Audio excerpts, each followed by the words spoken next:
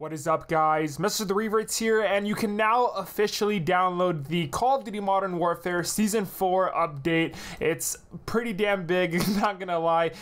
It's like 84 gigs on the Xbox, which is like the size of a whole ass video game, and then on the PlayStation, it's 32 gigs, so not too big there, but still, like, it's just an insanely large file size. Of course, the inside the game, it is gonna compress it down, so it's not gonna be that large once it does download, but still, like, you do gotta, you know, take the time to update and whatnot. So it's pretty damn crazy, not gonna lie. But we do have the Season 4 intro cinematic cutscene, and I'm gonna play it for you guys right now. Enjoy.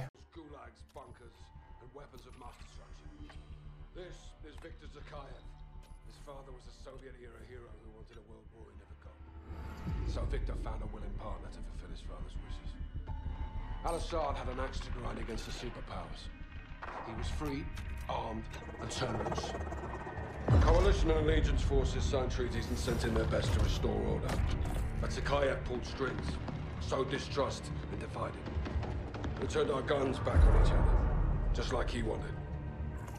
Intel says there's still a hidden world here, and plans to use it.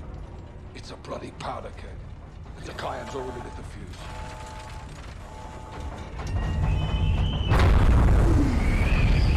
Let's get it done, yeah? Bravo 6. Going down.